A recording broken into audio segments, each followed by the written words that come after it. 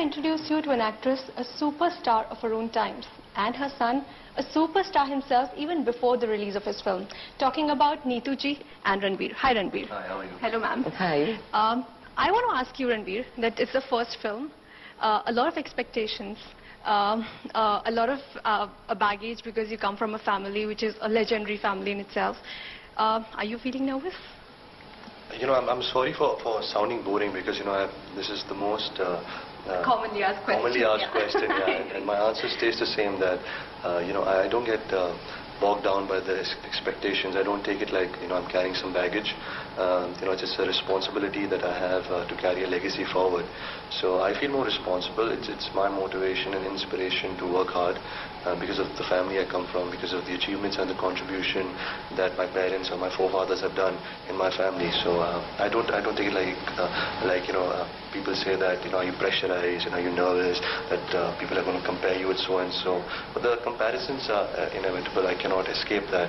I just hope that when people come and see the film, they see me as an individual, as Ranbir Kapoor, and not Rishi Kapoor or Neetu Kapoor's son. My husband is north and he is south.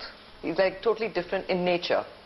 Acting, there's not one thing that resembles my husband except the voice.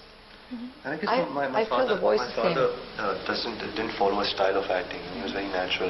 So which is really, you know, I benefit from it because what will they compare me to? I mean, you know, if I'm a natural actor, I'm not saying that I am, but if I am a natural actor, you can't compare naturalness, right? Because my naturalness will be different from his naturalness. So which works in, you know, it works for me. That's a good point. Yeah. So I don't know if people can say that I'm trying to copy my father. Yes, I mean, they are my parents, I'm their son, so a few things resemble, you know, you find a resemblance between me and my parents. I can't run away from that. And I'm happy that, you know, I resemble such great talents.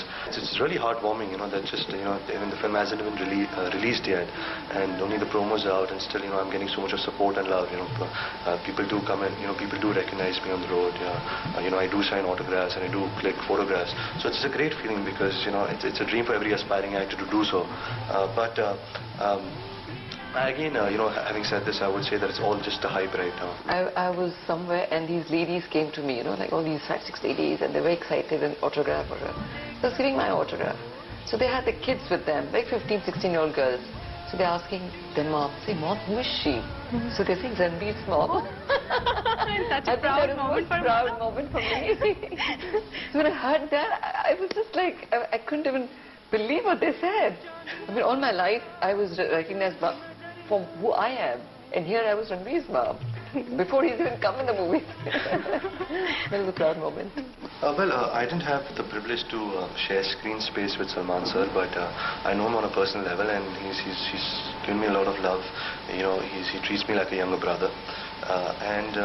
It's really special, you know, he's a really special person, you know, he's a very honest person, he's all heart, which is the best thing about him, you know. For him there's nothing black or white, you know, everything is crystal clear.